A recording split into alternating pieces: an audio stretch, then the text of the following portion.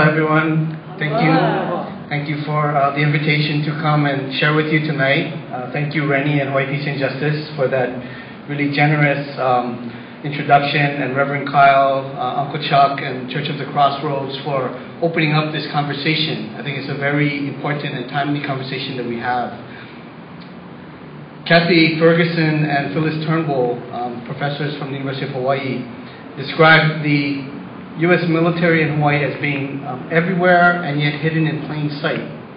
And that's one of the contradictions that we've tried to wrestle with in our work at the American Friends Service Committee and also Hawaii Peace and Justice, is how do we make it visible? How do we make the violence that's sort of hidden right in front of us visible, so that not to traumatize or re-traumatize ourselves or each other, but to start working for solutions and for an alternative, a better way of living and being with each other in the world.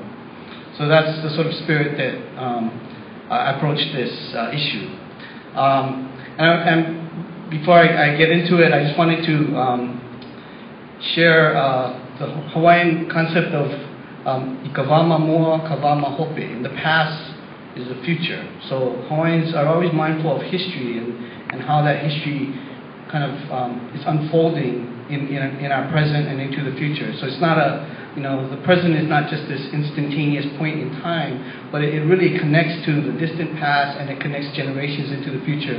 And so it kind of demands of us a kind of ethical conduct and responsibility for taking care of the legacy of the past, and also being mindful of the legacy we leave for the future.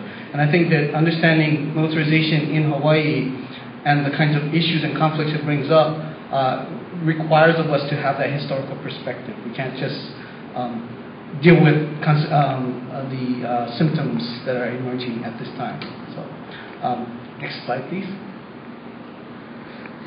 So, the Native Hawaiian historian David Malo, he wrote a letter to the Hawaiian Regent, Kina'u, in 1837, and this is a famous quote: "When the high tide rises, large fish will come from the dark ocean, from places you have not seen before, and when they see the small fish of the shallow place, they will eat the small fish."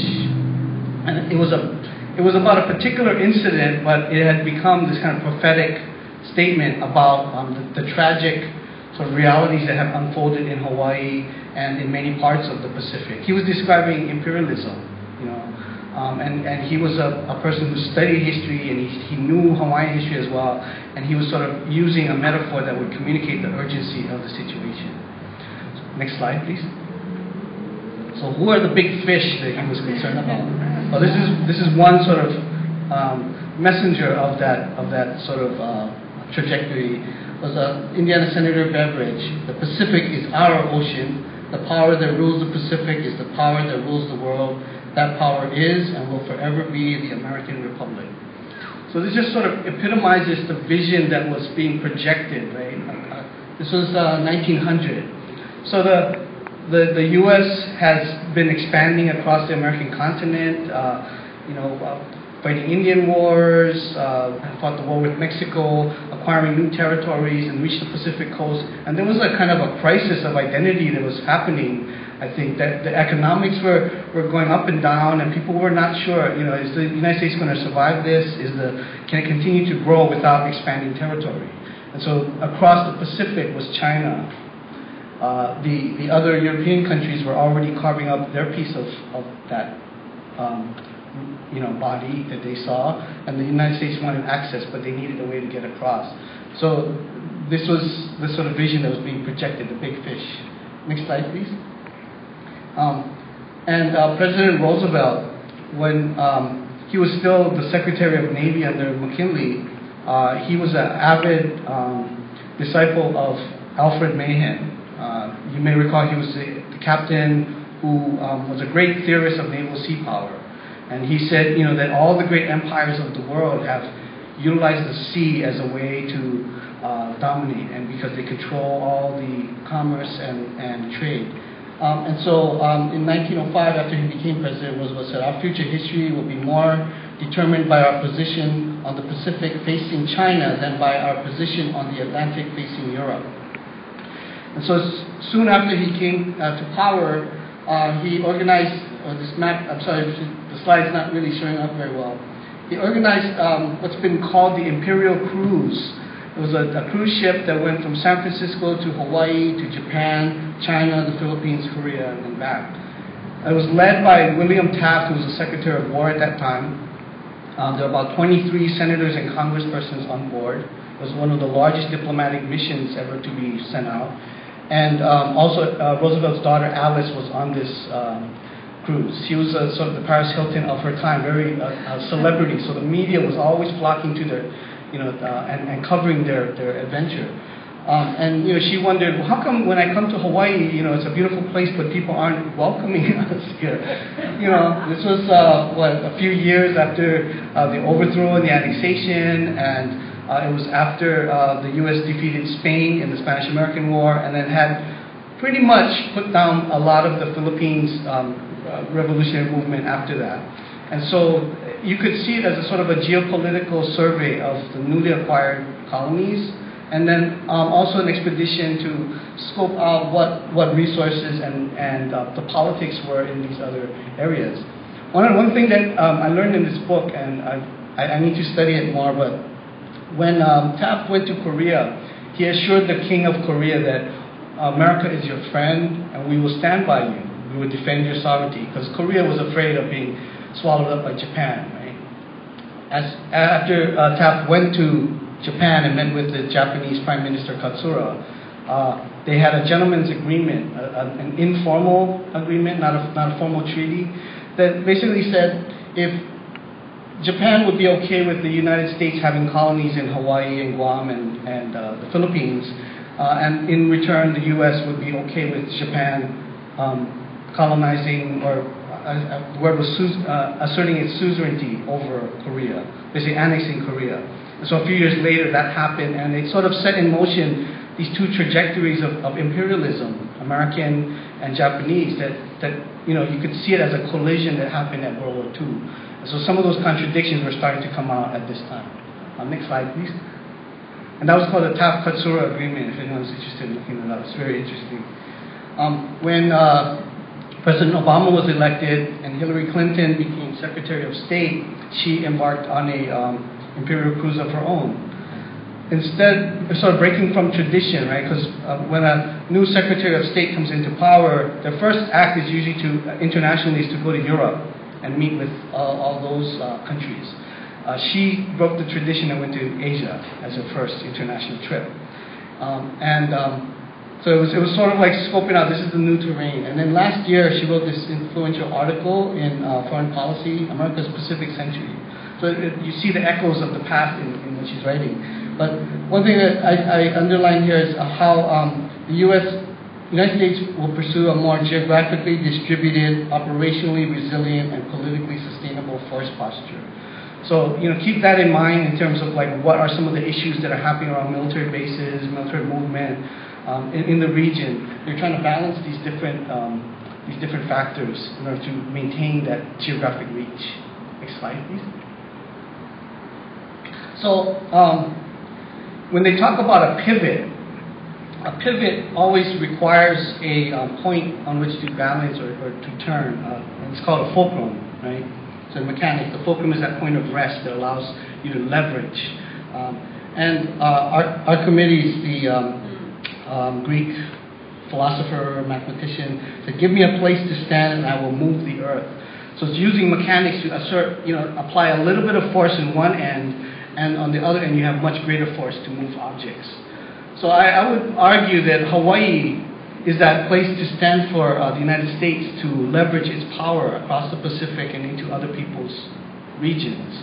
And we continue to play a role like that. So if we want to start thinking about, how do we build a different kind of order for peace, we have to address some of that role that we play today. So next slide, please. And so how do we get to be that? This is a picture of General John Schofield. In 1872 and 1873, he came to Hawaii as a tourist. Well, that was the official story that they gave. But it was really a scouting mission for the U.S. military. They were writing back secret dispatches. General Burton Alexander was also on this tour. And you see them here, it looks like this is up in the Waianae Range probably, surveying the land. He wrote back, the Pearl Lagoon is the key to the Central Pacific Ocean. It is the gem of these islands. So kind of, that's where their gaze has locked onto, and that's where their plans are now centered around. This wasn't the first time, but it was a very influential moment when Schofield came to Hawaii. Next slide, please. And so how did that happen? Sugar was just becoming a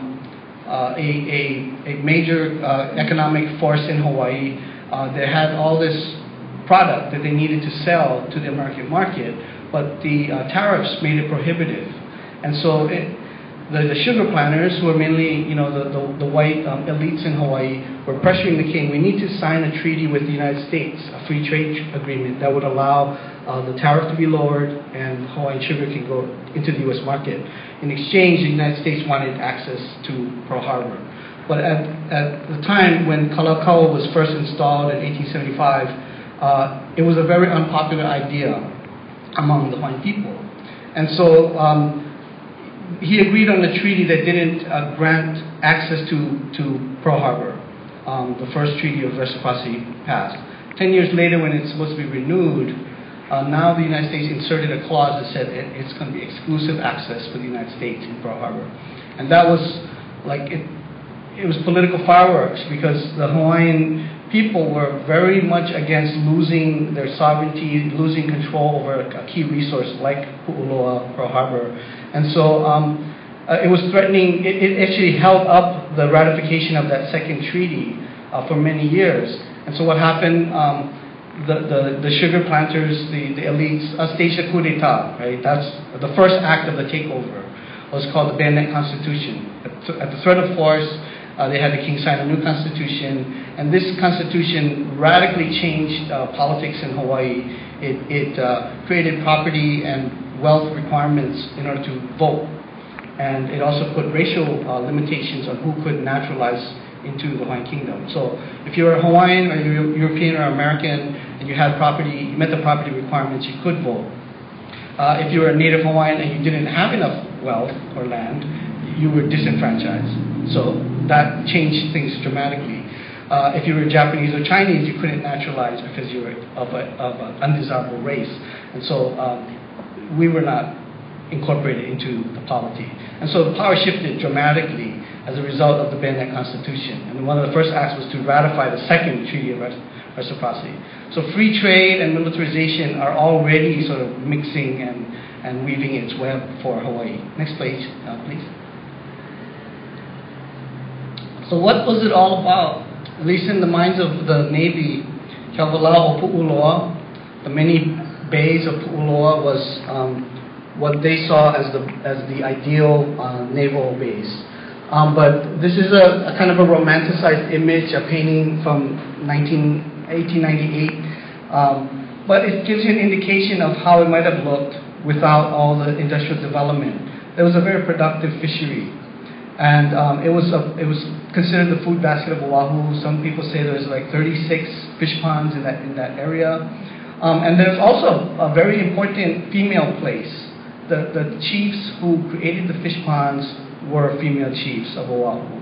The two of the major guardian deities for Pu'uloa were female. The Mo'o Wahine, Kanekua'ana, and the shark goddess Ka'ahu Pahau. So and if you kind of consider the geography and its sort of its productivity, it sort of fits in a way about why that was an important element. Next slide, please. And again, this is just to give you an indication of the sort of unique geography of the area. It drains two mountain ranges, so there's 12 ahupua'a feeding into Keawalau Pu'uloa.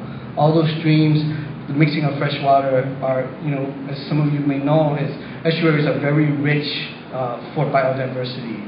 There's a lot of food, there's a lot of habitat, and so Keawalau Pu'uloa was a nursery for many, many fish species, including the ocean-going mullet, the anai, that would go out and swim around, migrate around the islands. It was also abundant with pipi and oysters and crab and shrimp and other things. Next slide, please. Oh. No, the color went away. Weird. Okay. Anyway, this one, you can see some of the fish ponds I tried to reconstruct from old maps. So over on the Waipio Peninsula, where the soccer stadium is now, soccer fields, is those big fish ponds. Those are hundreds of acres. Manana, the Pearl City Peninsula, all the way around the edge by Aiea, and down here by where the airport is now. There's some big fish ponds. It's much easier to see in color, I'm sorry about that. And also the shoreline has changed. Could you go back one? Yeah. Make it a little easier. The green shoreline was the old shoreline, and then you see some of the wetlands there. Those are all areas where fresh water is percolating up. So because of all the groundwater, because of the geography, it's rich. It's got lots of water. And so if you look at some of the names, it gives you an indication, yeah? Waimalu, Waimano, Waiau, all water names. And so lots of that have been filled up, but there's still water coming out. In many places there's still water. The Watercress Farm, Sumida Watercress, when you go down Pearl City, that's one of the old springs that are still coming out. Okay, next. Two, can you go up? Two. And so the PP, Hawaiian Pearl Oyster, is what Pearl Harbor is named for. It was so abundant that Hawaiians were eating the flesh of the pearl oyster. It wasn't for the pearl so much, but also the shell was really valuable for making fish hooks and lures, and the eyes for sculptures and artwork and things like that because of its luminescence. The biologists haven't found a live pearl oyster in the last 20 years or so that they've looked for it. But you can find layers of the shells, the fossil shells along the shoreline if you go. There's still big ones buried in the mud to give you an idea of how much there was. So it's changed. Next slide, please. And Leilani Basham, an instructor, a professor at UH West Oahu, has been doing research in old Hawaiian newspapers and is pulling out stories, mo'olelo, about the Hawaiian wahipana, the historic places. This one is from the Mo'olelo Ka'au no Ke'au Mele Mele. And it talks about in this period of time when Hawaiians were dying from disease, the fish also began to disappear. And next one. Actually, could you go ahead to just so this is the translation of it. The story continues that at the time that these oysters disappeared, a white, jagged, serrated object grew in all the places on the ocean side of Ewa. And the people of Ewa named this object a pahikaua, which is a sharp-pointed thing. They were using a metaphor of another kind of shell, like an alien shellfish that was kind of creeping in, and then all the native shellfish disappeared at that time. And the story is that Kanekua'ana, because the people were not pono, they weren't just in their dealings with the land and with each other, took all the fish and left, and this came in its place. Next slide. So back to the history of the takeover. After the Bayonet Constitution and Kalakaua passed away, Queen Liliuokalani, one of her first acts was to try to restore the rights that were lost under the Bayonet Constitution. And so that's what triggers the U.S. Minister Stevens to land troops in Honolulu Harbor, march them up Mililani Street, and point their Gatling guns at Iolani Palace. That becomes the muscle that enables a small group of white settlers to overthrow the queen. So this was the break, I guess you could say, in the relationship between Hawaii and the United States. Up until that point, there had still been treaties of friendship and commerce that they tried to adhere to, and that was what the queen was appealing to by saying, I'm going to yield to the United States because I don't believe, you as a great country are going to do this to us, right? And you will restore me to my rightful place once you realize the error. Unfortunately, President Cleveland was not able to enact that restoration. Right? Next slide. And so the dismemberment of the Lahui happens in sequence. So the Republic of Hawaii that's declared tries to get a treaty of annexation in 1895. President Cleveland does not put it up for ratification because after he's sending Commissioner Blount to investigate, realizes this is not a legitimate revolution. The people do not support this new government. We should restore the queen. So no treaty of annexation the first time around. After McKinley's elected, they try it again. So the second treaty of annexation makes it all the way to the U.S. Congress. But Hawaiians are now organized, so the Ku'e petitions are circulating the islands by canoe, by donkey, however it took to get around and get signatures. And just overwhelming majority of Native Hawaiians and other Hawaiian citizens signed the petitions against annexation. Those were delivered to Congress, and they defeated the second treaty of annexation. This is one of the great lies that at least I was taught growing up here, right? That annexation happened. It was Hawaiians willingly joined the United States. And if you go to McKinley High School, the great lawn with that statue, right? He's holding a treaty of annexation, which there never was one. So this is how deep this stuff goes, and but without a treaty, it's hard. You can't annex a sovereign territory, much less a sovereign country, right? But the Spanish-American War in 1898 becomes the trigger. So you see this pattern that happens over and over. Whenever the United States goes to war, more Hawaiian land gets taken. And that was the beginning of the full-scale occupation. And that's another, I'm not going to go into too much, but the 1959 statehood was put forward in a way of a part of the process of decolonization that was happening after World War II. But it was done in such a way where the U.S. settlers in Hawaii get to vote, which is kind of against the whole principle of self-determination. And when UN laws or protocols for decolonization are set up a few years after Hawaii gets incorporated, it says that the self who gets to determine have to be the colonized people, right? That's the basic principle. And the options of independence, Commonwealth or free association and of incorporation have to be offered. Hawaii only had one option offered.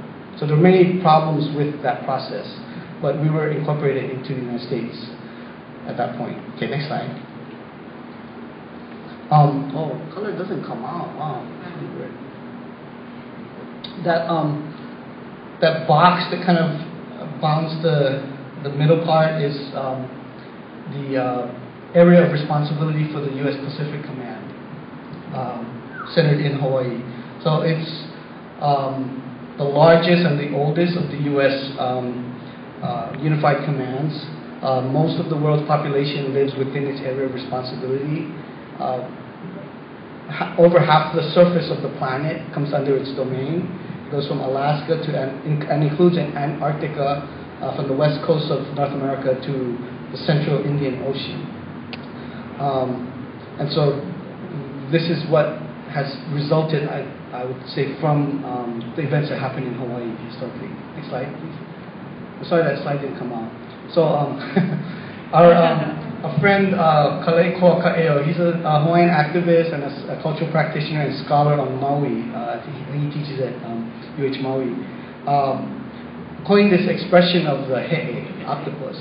We were in Tonga for the Nuclear Free and Independent Pacific Conference in 2003, actually, 2003. And he was giving the report on Hawaii, but he used the metaphor that Hawaii is the head of this monstrous he'e that's grabbing at the Pacific. The picture actually, this is kind of funny, it comes from, I think, U.S. propaganda against Japan during World War II. But some artists did this, and I just found it on the internet. I thought it was funny. One thing I want to say is, I don't want to give Te'e a bad rap because they're really intelligent. They're gentle. And they're also seen as Kinolau. They're very powerful, right, spiritually. So they're Kinolau of Kanaloa, the god of the sea. They have many good qualities too. But I guess the idea is that when nature goes astray, you kind of create monstrosity that can be dangerous, can be a threat. So we have something that's gone astray. Next slide.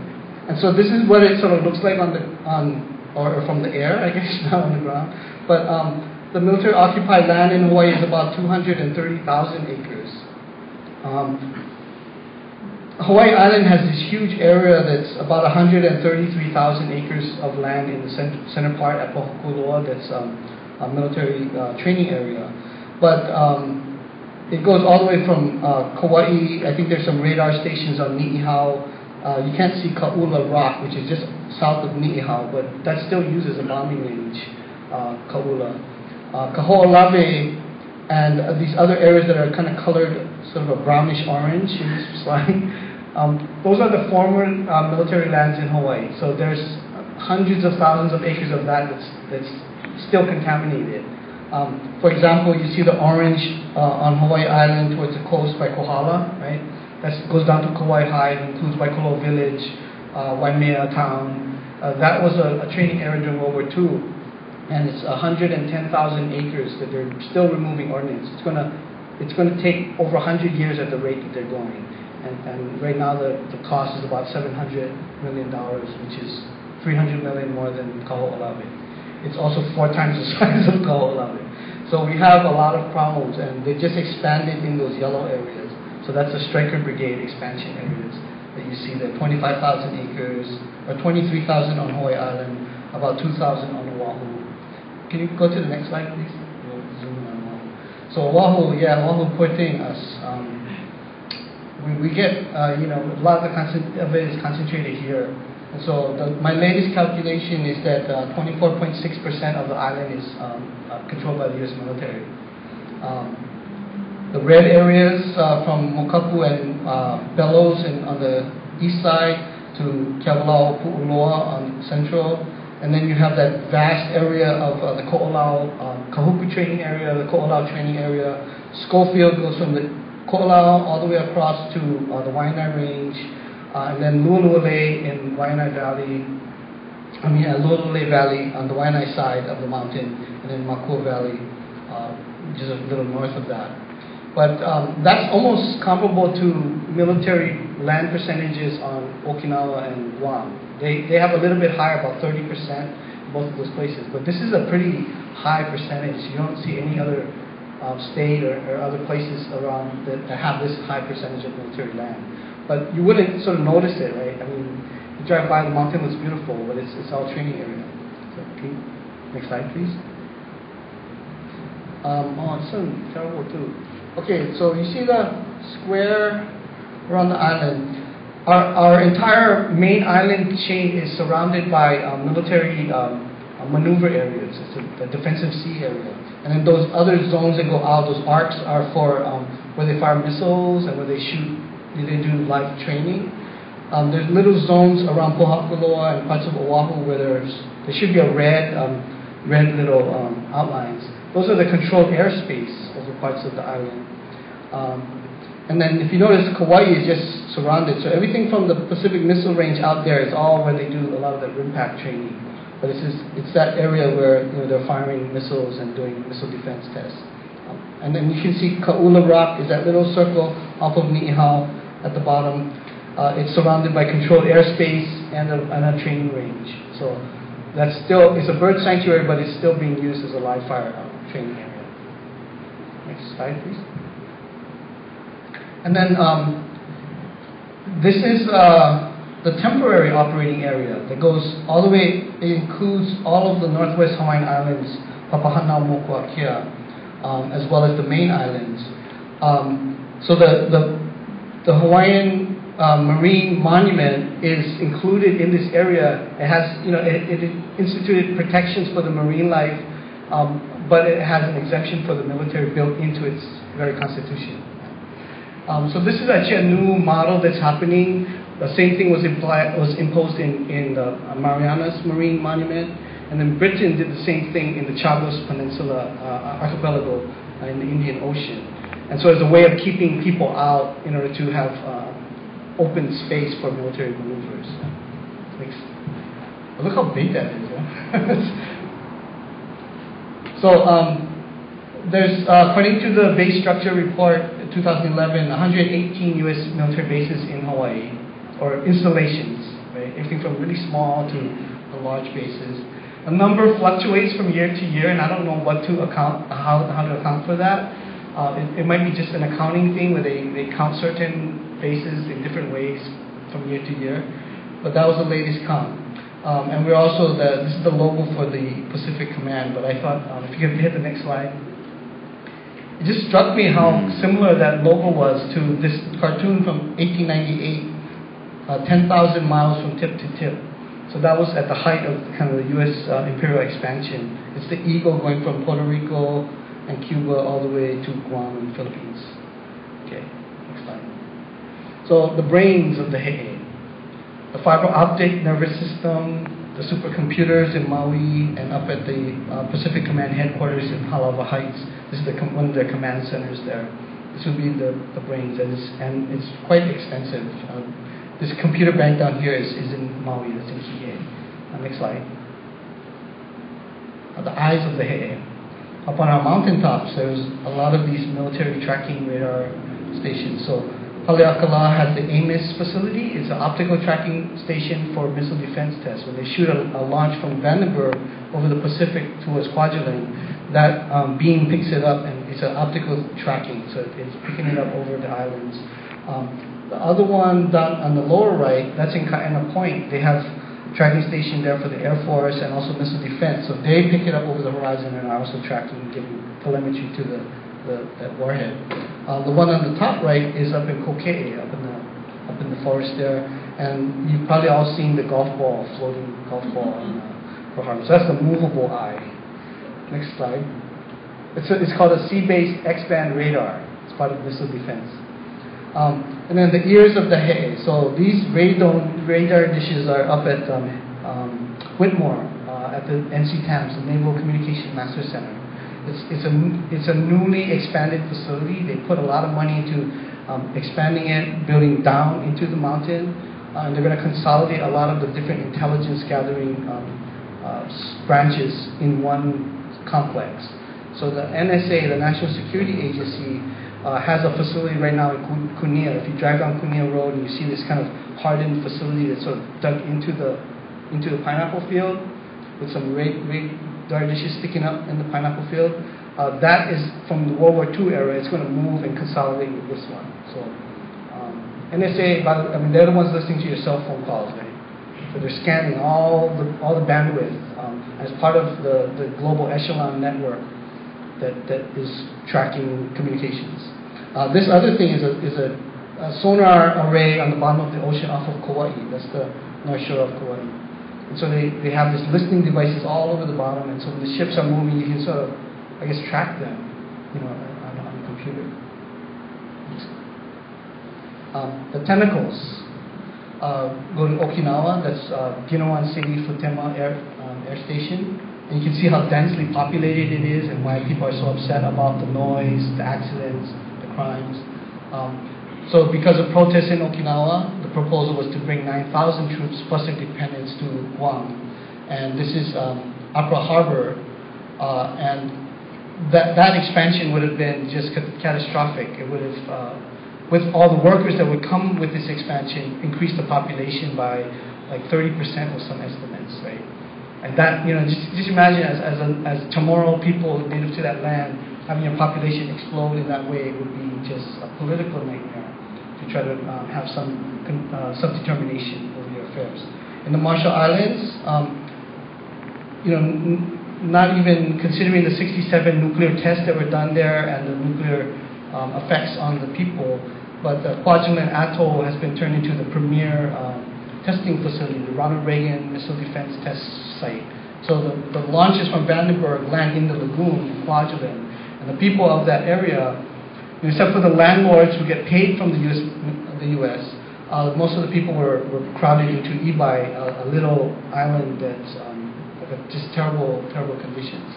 And then over in Korea, this is in Pyeongtaek, a little farming village just outside of an army base where because of the U.S. realignment in Asia, they were going to expand the base, and they evicted the whole village and just destroyed their farms.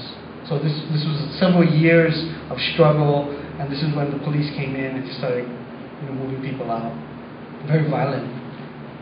They lost that struggle.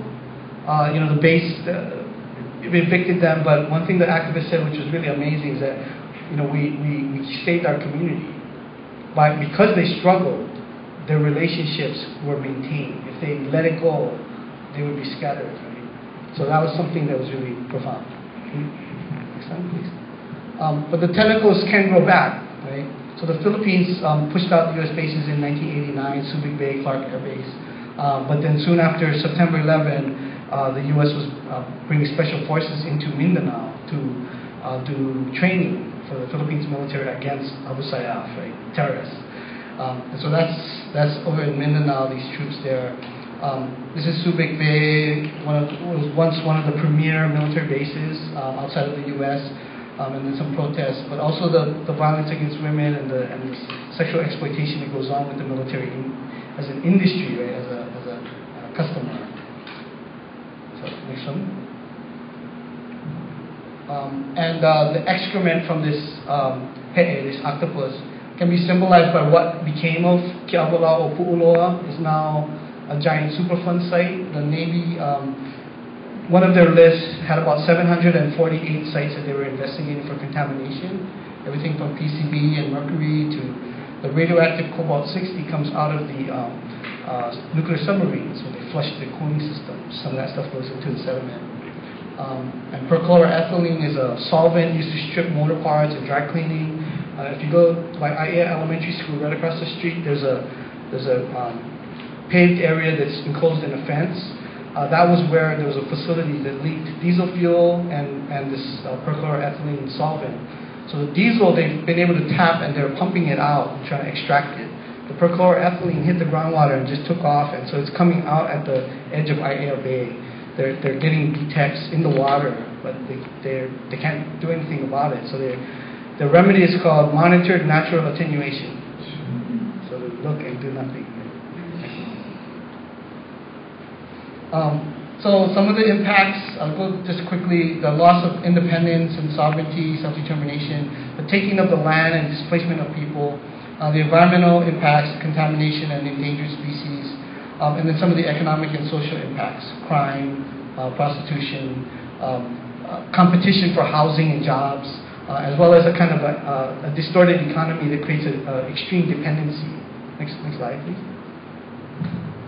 And then just as a snapshot of the population statistics, so active duty military, including Coast Guard, 47,000 in 2010, and with the dependents brings it all up to about 100,000 people, so almost a tenth of the population. I don't have a more current figure than this one in the bottom, but so this was in 2000. At that time, if you added on the retired military, the total military-connected population was almost 17%. And so Native Hawaiians at that time were about 20% of the population. So you have a situation where settler and military occupier are almost eclipsing the Native people. What does that do for cultural survival? Please. Okay, and the cultural issues, sites, sacred sites, burials, clashing paradigms about the land. Is it aina or is it property, real estate? And then the population transfer that exacerbates some of these problems. Next slide. So, military has how many golf courses, Terry? 10 golf courses in Hawaii. Military golf courses, because golf is a national security priority. And this is one of their premier golf courses on Mokapu Peninsula. And those sand dunes are called the Heleloa sand dunes, and they're a very important burial site. And so when the Army built the airfield, yeah? Was it first the Army that built the airfield? Not the Marines, right? It's the Army. The Navy built Or Navy built. This is in the National Historic Registry called Burial. Mokapu Burial Site. So further, where those golf balls are in the background, there's an airfield, right? The main airfield in Mokapu. That's where the Osprey might be coming if we don't stop them. That's where these planes and the Blue Angels and all that stuff was going on, the wall of fire. They dug out over 2,000 human remains to build that airfield into the sand dune area. And they are in boxes in the Bishop Museum till today. And Terry and other folks have been working really hard to try to repatriate those iwi kupuna, but haven't been able to reach some kind of agreement with the Marine Corps. And so, the violence happens like in the past, and it continues to happen, right, on an ongoing basis. Even like this scene right here. Yeah? How would people react if this was punch bowl? Yeah. And so, martial law, that was a really kind of interesting time that I have to study more, but it's really radically changed stuff because the military sort of took power away from the Big Five. the oligarchy. So it changed the economy, it changed the political system, but also made the entire islands into a kind of concentration camp. So this is, I don't know, it's somewhere downtown, they're putting barbed wire. That was also when the military grabbed a lot of land in World War II. So there were executive orders issued by President Roosevelt. Makua Valley, Pohakaloa, all these places were taken. In some cases, they were supposed to have been returned 6 months after World War II, but many of us, in instances, Makua is still under military control. Yeah? Next slide. And the militarization of youth and of our subjectivity, right? Like who we are and how we identify. That was an active part of their thinking about how they're going to manage this majority of non-European people in Hawaii that they didn't trust, most of us, that, it was very threatening. And so the public education was a kind of a social engineering project for them. The Commanding General Summerall, he was the head of the army in Hawaii in the 1920s.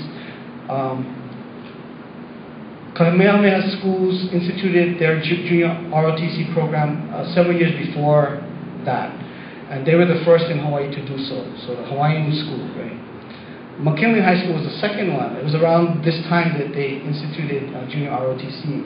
And so he was being challenged by some of the racists who were saying, well, why do you want to train these people in our military? Why do you want to bring them in? So he was kind of the liberal answer. It was like, no, what better way to ensure their loyalty than to incorporate them, to assimilate them, and to further the Americanization process. So I think we're still dealing with that, right? Junior ROTC was mandatory for boys in the public schools until, the 60s, I think? Something like that. They were still marching in Alamana Park and all of this. So how many generations of our community have been fed this information and these perspectives? Okay, next slide. Economics. I just want to point out one, kind of issue is how it creates these unfair economic situations. For example, with housing. Much of the housing in the military is not like you live in government housing in barracks or homes or whatever. It's like a private company running it, so the government will give you an allowance based on your rank. You then can buy, or pay rent in the military housing on base through that private company or out in the private market, right? So if you're getting a housing allowance of $2,000 or $3,000 a month, you could buy a house and pay your mortgage and all of that, right? Realtors like that because it's going to artificially inflates and stabilizes the housing market.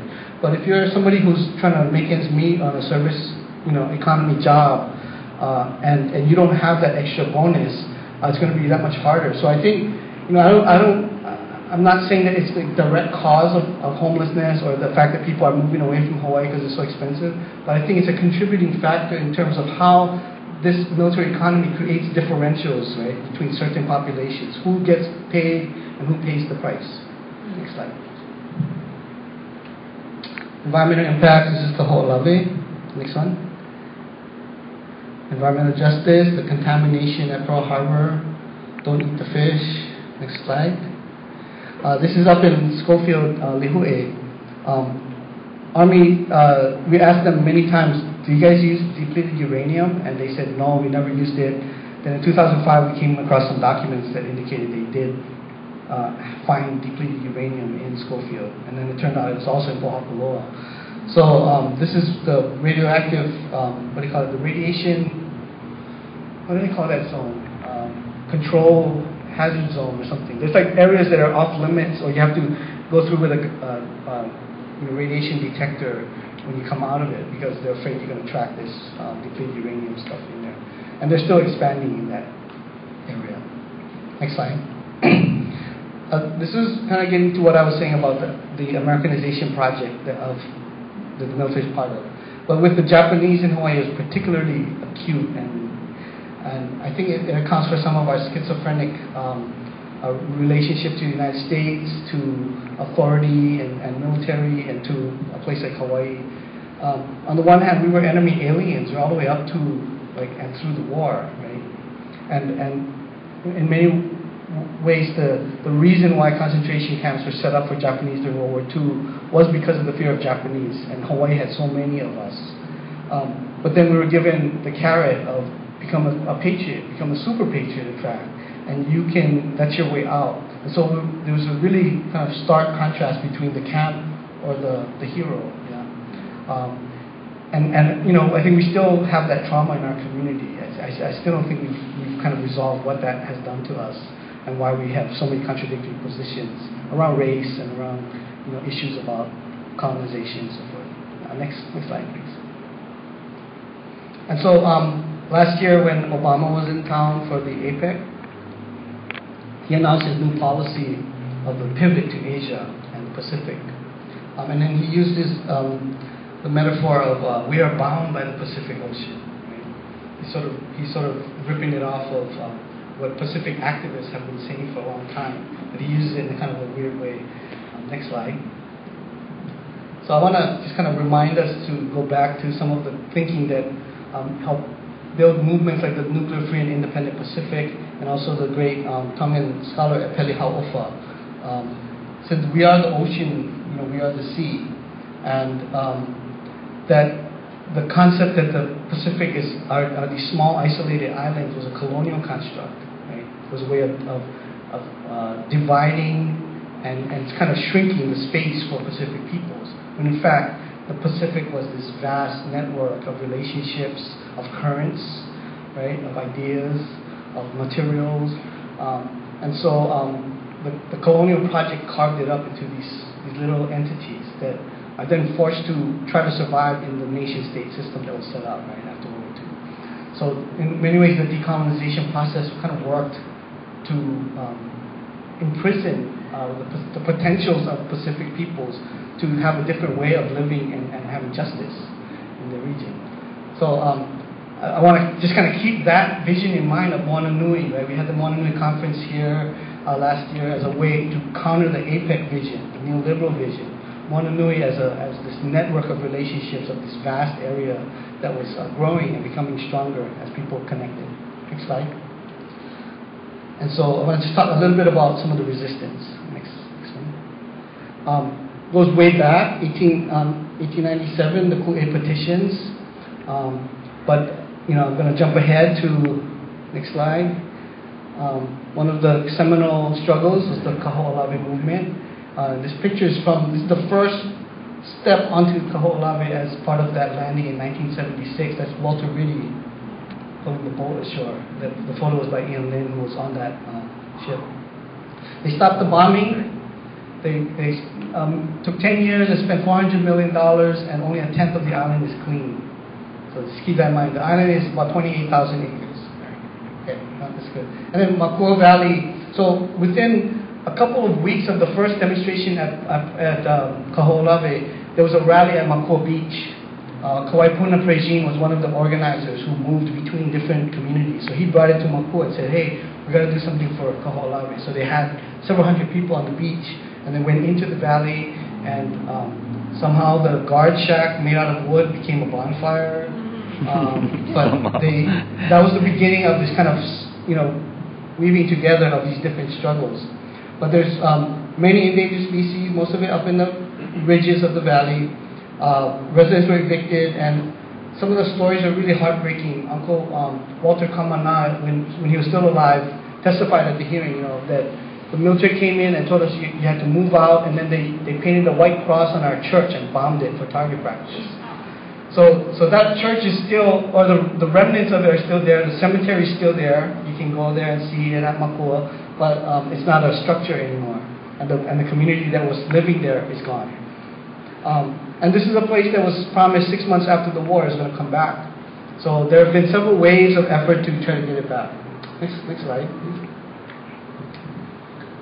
This is kind of what happens when bombs, and this is the fire from 2007. It was about 2,400 acres that burned, and this went across the street, and it took out, and it killed some endangered species too. Next slide. So just a quick timeline. There were many evictions, and protests. But in 1998, Malama Mapua sued the army to force them to conduct an environmental impact statement. And through that, they were sort of able to tie up the army's hands, because the army failed to produce the environmental impact statement on time. And so the court issued an injunction that has prevented them from training, at least for the last, I think it's 8 years now. Next slide. Pacific Missile Range. Kauai is getting hit really hard with the military buildup because of all the money that's flowing to the defense contractors who are doing space-based weapons, network-centric warfare, missile launches, and so forth. So they've, after September 11, they've instituted much stricter security measures on the beaches. So some of the best surfing beaches right there, you have to get a pass to get in instead of going around. Next slide.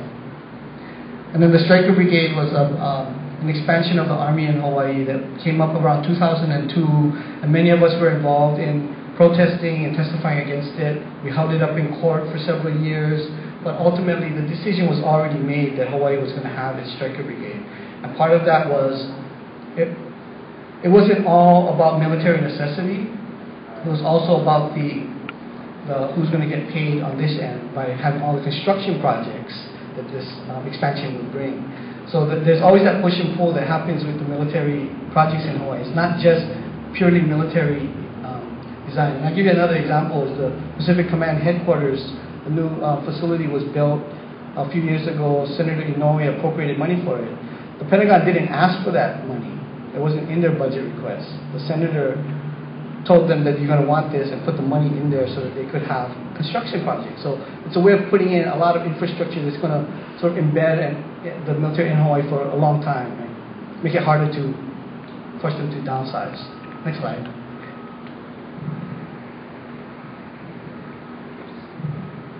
Oh, and then, okay, yeah, so, yeah, the Striker one before that. Thanks. So, in around 2005, there was a student group called Kipuka was formed at UH, and they filed a lawsuit against the Army. This is a march we did from the palace to the federal courthouse. These were a scene from one of the hearings where they held a public environmental impact statement hearings on private property in order to prevent signs and other disruptions, right? So several of us got arrested trying to bring our signs in because they're telling us you can't do that. So this was the second night of these arrests happening up at Halemano. Next slide. And then around that same time, there was this proposal emerged that the University of Hawaii would form a classified research lab in partnership with the Navy. This would be a way to get uncompeted contracts from the Navy for weapons or radar. I think what they envisioned was missile defense related testing on Kauai that would be flowed through the University of Hawaii through this, what they call the UARC, University Affiliated Research Center. The idea was they don't have to compete, you don't have to write a proposal. It can just be put in the pipeline, it flows down to you, and then it's classified. So one of the issues was for a public university, which is supposed to produce public knowledge, right, increase our knowledge in general, how come the Navy gets to have this proprietary knowledge that is off limits? And what are the ethical implications of doing research that could be resulting in wars and killing and other things? So we occupied the office of President McLean for a week, and we had many other protests. The chancellor got fired. The new chancellor rejected the UARC, which was a great thing, and they instituted it at the system level.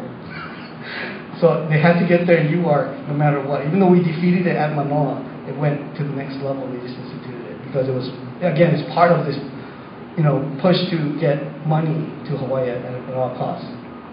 But it was a great struggle because it brought together a really diverse coalition of students and community folks.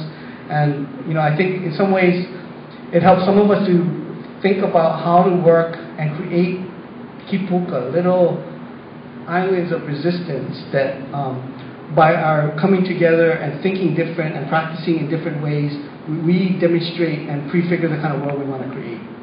So we did that. We took off our shoes and vacuumed and cleaned up. We said, we're going to show you how you take care of a place, not like how you guys do. Next. Okay.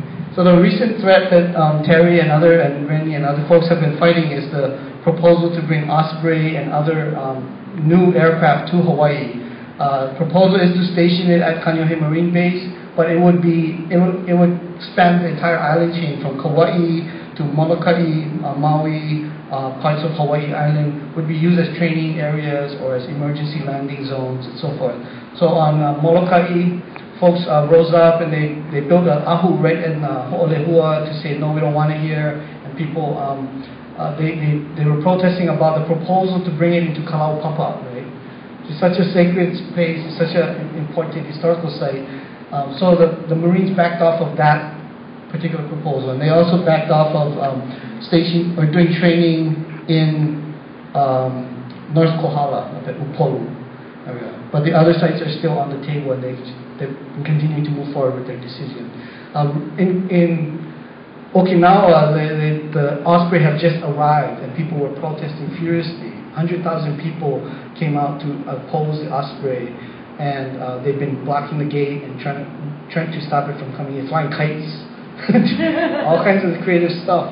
But I heard that it just arrived this week in Okinawa. So they're really upset, and they're very interested in having conversations with us and with folks in Colorado and New Mexico who are also fighting against the Osprey there. So this is just a kind of a graphic to show all the red dots are countries with bases. The dark ones are countries with access agreements, and the yellowish-green ones are with some sort of military cooperation. So it's estimated the U.S. has over 1,000 foreign military bases around the world. Next slide. And so the resistance has also been globalized too. So in Vieques, Puerto Rico, the picture on the top right is from the 70s, I think. The fishermen were blocking the Navy ships and shooting them with slingshots, and the Navy was trying to fire water cannons at them. They would go over the shallow reef with their boats, and the Navy ships would hit the reef and damage their propellers and rudders and all that. So they're really creative and really fierce in their resistance. But at that time, in the 70s, Kaho'olawe was also going on here. So PKO members went to Culebra and Vieques and we had exchanges. So the solidarity was already starting to happen in the 70s. In 1999, a bomb killed a civilian worker, David Sanes, and it sparked a new wave of protests. Terry Kiko'olani and I were on a delegation soon after those protests started, and we went into the bombing range and met with many of the protest camp leaders, and then helped to organize other folks from Hawaii to go there, from Kaho'olawe and other movements, so that we could, solidify our relationship with them. And it was a really inspiring movement. But here you see them tearing the Navy fence apart, and they would always, every time there was a training, people would get in by horseback, by sea, by cover of night, many ways to get into the bombing range as human shields, and disrupted the training so effectively that it became a liability for the Navy, and they eventually said, forget it. The other thing that was really critical is they built a powerful network, a solidarity network among Puerto Ricans in the main cities where they're located, but also in the Latino diaspora and communities in the U.S. So Chicano Mexicanos and other Latin American communities came in support of Vieques. So that was a powerful bloc that helped to push the politics forward. And they stopped the bombing. In Okinawa, the picture on the right top is from that recent protest of 100,000. The one on the bottom is over in another part of Okinawa called Henoko, where they're proposing to build a runway over a reef, a pristine reef area. It's a dugong habitat and fishing grounds. And so when these rigs were set up to do drilling, people occupied the rigs and blocked them for many months. And they've been very successful at tying up the whole U.S.-Japan Mutual Defense Treaty, which is really amazing. This little island has been messing with the whole geopolitical arrangement in East Asia. And so it shows the power that they have in there together. Next slide. In the Philippines, although the bases again were pushed out, U.S. troops are again in Mindanao, and now they've recently signed agreements to open up access for Subic and Clark and other ports for occasional military cooperation and visits. This is the VFA is the Visiting Forces Agreement. That's the treaty that allows U.S. troops to come into the Philippines, and it has very unfair clauses that protect U.S. troops if they commit crimes in those countries. from the full application of the law of those countries. So this is a feature of many of these base agreements. Next slide. And some of the pictures have to do with troops that were accused of sexually assaulting women in the Philippines. So the sexual assault, prostitution issues are really big there. Next slide. And in Ecuador, this was some scenes from protests there where they successfully got the U.S. base out of Manta, Ecuador. It was used for CIA and counterinsurgency work in Colombia and to ostensibly stop drug running. But the new president and the popular movement said no, we had enough. And so some of us went from Hawaii as part of an international conference against foreign military bases. And so soon after our gathering, the president declared that he was going to stop renew the treaty for the base. And so the U.S. is out of Manta base. And in Vicenza, Italy, U.S. is expanding an air base into this area near a town. And so they've had a pretty intense struggle. I don't know the current status of it, but I think construction has begun and people have been displaced, but they continue to organize. But here they took down part of the fence and they're carrying it through the streets. Next slide. And in Korea, the protester being beat is in the Pyeongtaek village that I talked about earlier. Over on the bottom where the bombs are, that's a bombing range called Maehyeongri, and they were successful in getting the U.S. out of that bombing range. But many people have suffered from accidents, getting shot or blown up by ordnance. In some cases, people committed suicide because the noise was just driving them crazy. So that area needs to be cleaned up. We visited there when we went. These portraits are two girls that were crushed by armored personnel carriers, U.S. Military vehicles in Korea, and so they become a symbol of the violence and the danger of the U.S. troops in Korea. And then the upper left is just one of the many pictures of the Jeju struggle against a Navy base that is destroying a very beautiful and vital reef ecosystem and really incredible cultural sites. So they were taken to the sea, they were climbing on cranes, all kinds of stuff, just relentless, fierce, nonviolent resistance. Kristen was there as part of a solidarity group, and so maybe you would like to share some of your stories, but it was a really amazing, it's really an amazing struggle, and we need to support them very much. The other thing I wanted to say is that it's a Korean base, but it's being used by the U.S. as part of its missile defense encirclement of China. So that's something that we have to keep in mind. Next slide. And in Guam, the relocation of troops from Okinawa would result in this, as I mentioned, this tremendous expansion of military in Guam. And so there's been a growing movement to stop that.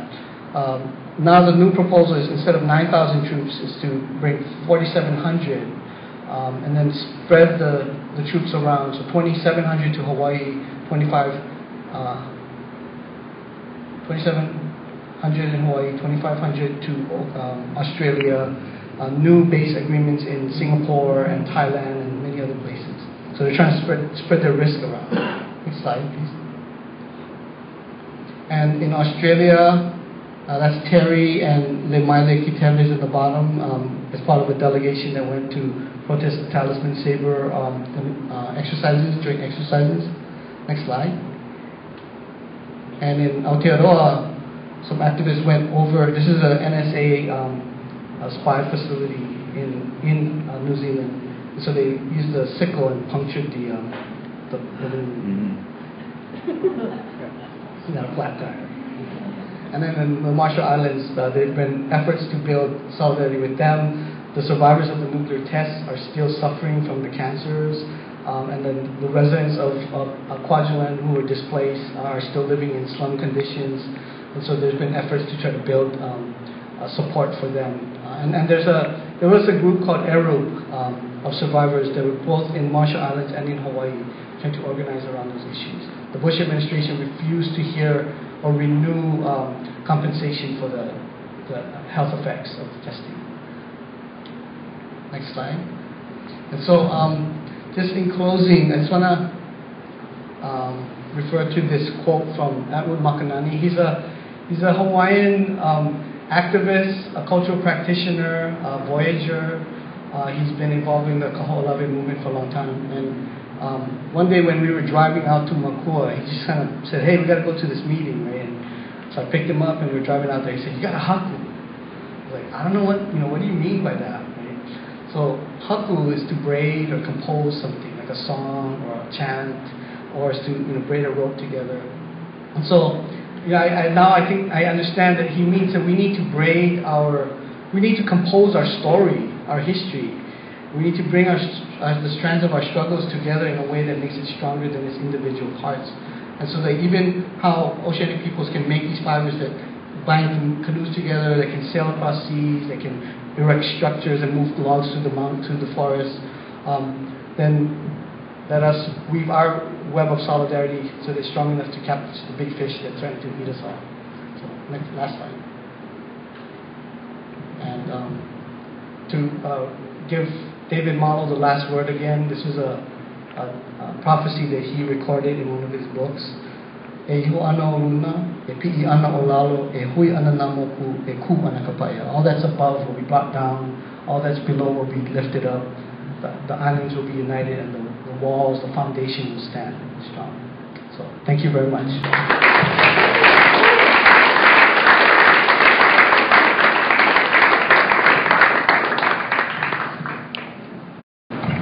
Thank you so much. I'm sure there are some people who might have a question or two, and we have plenty of time to. If anybody would like to have a comment or question. I'm trying to live stream at the same time. Sorry. I hear a lot. One of the things I hear a lot about when criticizing the military is that, hey, okay, but if you didn't have the U.S. military, you'd have some other kind of imperial expansion from some other imperialist nation. What is your response to that? I mean, imperialism is so 19th century, yeah? Are we beyond that? I guess, I think we need to stretch our imaginations to a different kind of order that's just, that's based on I think this is where these networks can model how we can be in solidarity with each other and build a sense of peace and justice through those human relationships instead of through the force and coercion of arms.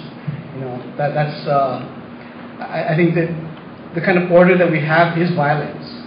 It's not overt killings at all time, but it's a kind of violence that's inscribed into the relationships and into the domination and into the landscape, right? So that's part of why I think it's important to be talking. And I'm really thankful that Church of the Crossroads is opening up this conversation. So we start to look at that. What is our responsibility? How do we be pono, knowing these things now?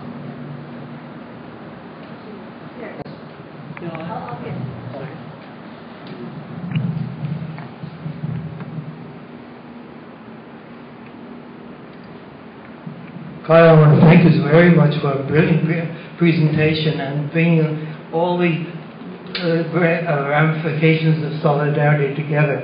As my wife, you probably know, my wife and I have worked long with the Japanese anti-U.S. military movement, and the thought that the Hawaii movement is linking up with that now in the Osprey.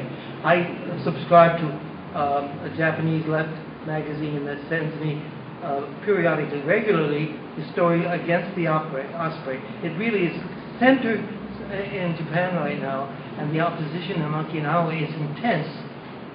We have followed that for years and years. We even went down to Okinawa once and linked arms around the U.S. base and so forth. So we've been part of it, and I just felt so uplifted by your account of the linkages that are being made.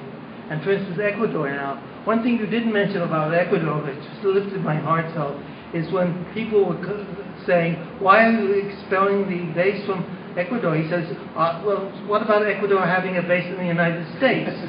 And it was just so wonderful, because, of course, the idea of an Ecuadorian base in the United States is absurd, right? Well, so he said, until Ecuador is allowed to have a base in the United States, we will then allow the United States to have a base in Ecuador. It's so simple, and yet it's so profound. And that type of thought, when it's circulated, gives us real strength. So once again, I want to thank you so much for what you did. And I feel inspired to continue my work. Yes, I always worry when I do these talks, because we're lifting the veil of, from so many myths that we imbibe. It can be kind of depressing sometimes. I get sort of overwhelmed when I think about sometimes what we face, but when I see these stories of struggle and successes, it is always uplifting. I think one thing I got from Vieques and some of these travels, we often think of resistance and protest as a kind of a last resort, like something you have to do because it's otherwise something really bad is going to happen to you. And I think what I saw was that it really was a productive aspect of their community to then stand up and say, no, we have rights and we're going to assert them, was a transformation that it changed their humanity of like who they saw themselves as, their place in the world, their rights. And they became new opportunities emerged because they had that switch. Once they stopped sort of believing that the power that exists is the way it has to be and that we just have to live with it. Once they changed that thinking and they confronted that power, then they were changed and the opportunities opened up for them in different ways. So women started to organize as in Vieques. The Catholics, Protestants, and evangelicals formed a coalition and worked together for the first time in many, many years. The political parties work together and youth form their own organization. So all this productive energy comes out of that resistance. So it shouldn't be seen as a last resort. I think it's just people standing up for their rights and exerting their humanity creates new things. It's a creative process.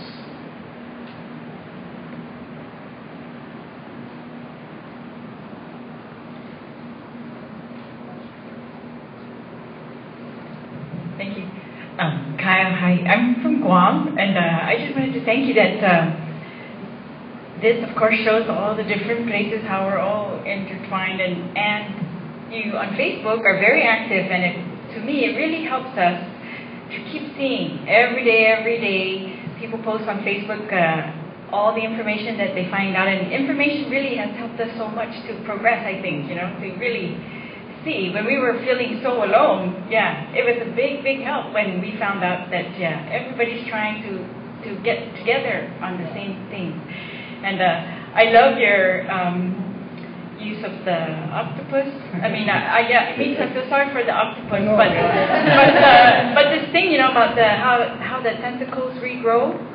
And I just read or heard someplace today in the news about Vieques. They put the fence up again, and so that it just keeps going. And when the woman we're in Guam, the one woman from Puerto Rico, one of the questions I asked her is, how do you do it? How do you don't you get tired? How do you not? And it's true what you say about how they've done it totally, or changed their attitude totally. She told me, because you've got to get rid of that thinking, and you've got to know this is a lifetime thing. It's for a lifetime. So none of this, I'm going to do this for 20 days or 2 months and then hopefully take a vacation, but no. And they seem to really live like that. So they incorporated it into their whole family structure and made it into a positive thing. Yeah. So I really appreciate all you've done. Thank you. Thank you.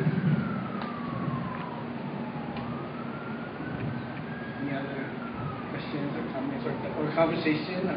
I think there's a lot of experience in this room of people who've been doing stuff. Okinawa, Solidarity, Guam, Jeju, Venezuela. Anything you want to add? Well, maybe I'll ask, since you, I don't know if I need it. First of all, mahalo, Kyle, because that was an excellent presentation for all of us. We lived here for so long, but it's true, we don't see how militarized our island is. We can't see it.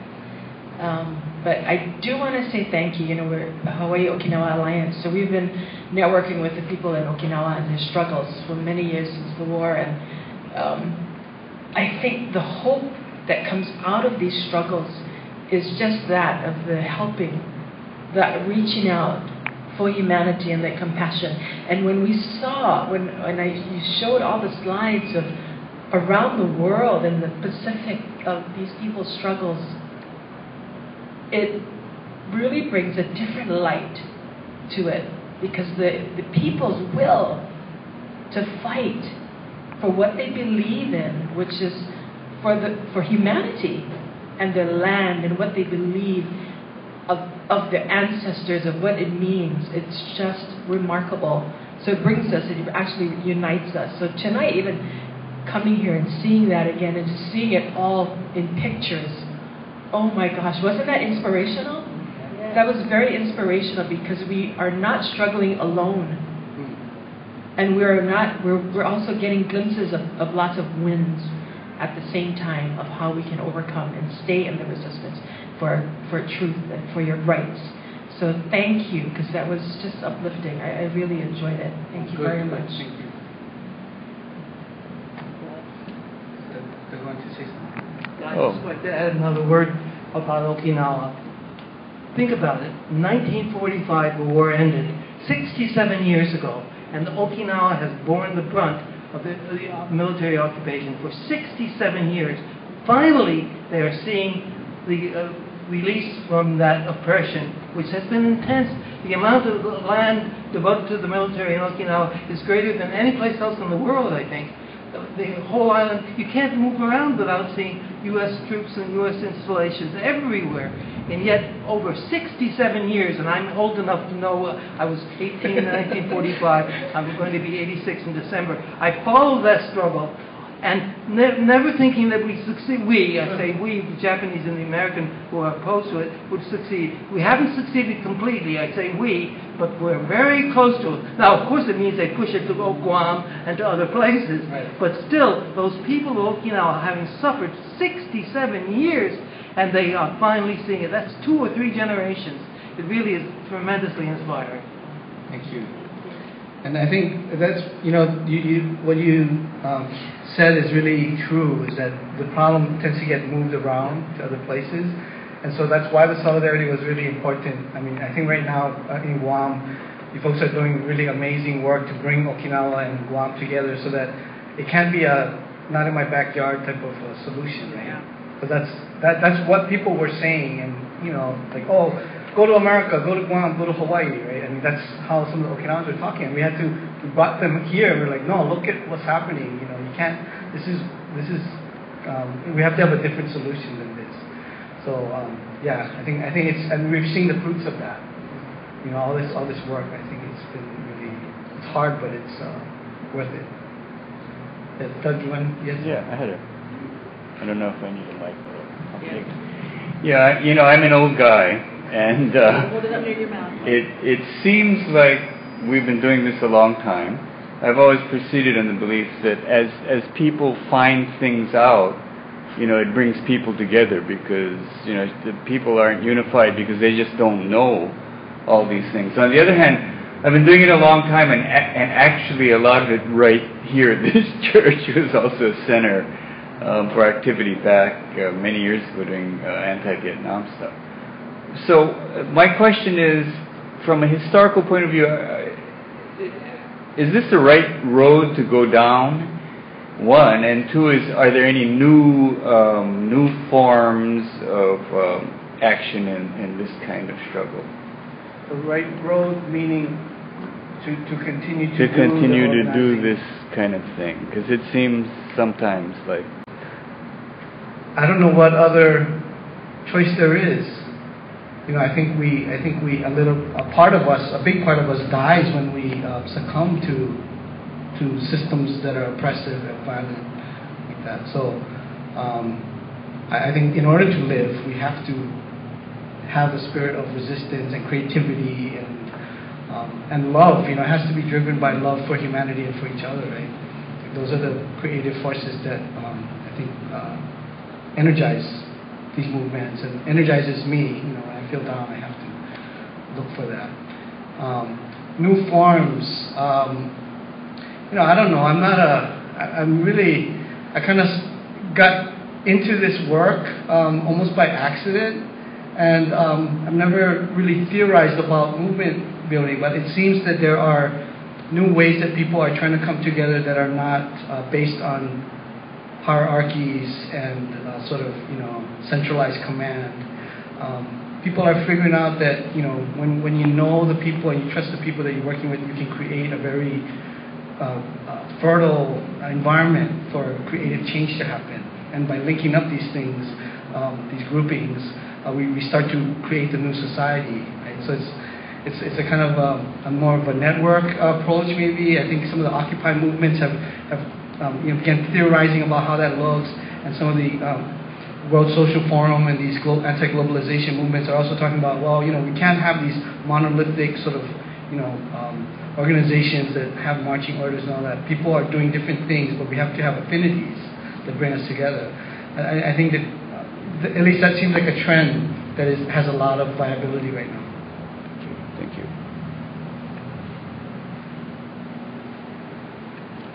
Oh, Uncle Chuck.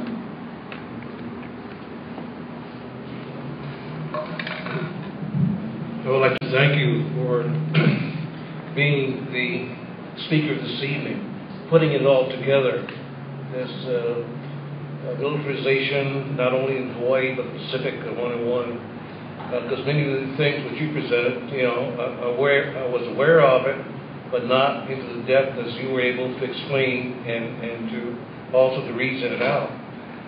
Because we, you know, grew up, some of us, you know, at the time here in Hawaii, accepting the military here as part of the territory, as part of the state. But oftentimes we have not questioned it.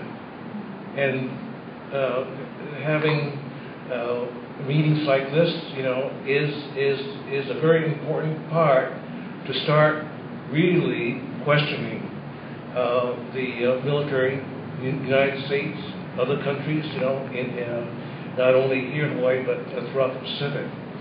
And this is the reason why I think Crossroads, I think, has been out in the forefront, you know, for many years, questioning, bringing it to the attention of the people. That's the reason why, you know, we helped to co-sponsor the Moananui conference when the APEC was here.